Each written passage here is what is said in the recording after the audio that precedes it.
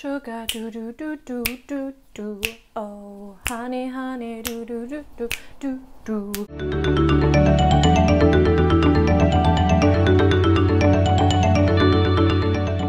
Hello and welcome back to another episode of Grey Matter, the series of science shorts that talks all things brain and cracks all things cranium.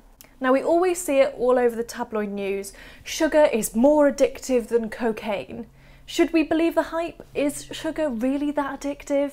Sugar is something our brain naturally wants to seek out. When we were scavenging for food, something with sugar, like fruit, was really nutritious and would give us lots of energy.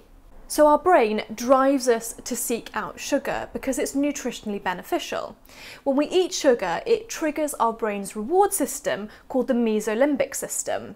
Our mesolimbic system is our built-in reward system. It gives off feel-good chemicals like dopamine when we do something that's good for us, like have sex, eat food, exercise, all the good stuff. Now, where the message around sugar being addictive has got confused is that drugs also hijack this mesolimbic system. When you take drugs, the mesolimbic system releases dopamine. It gives drugs their euphoric effect as well as driving addiction.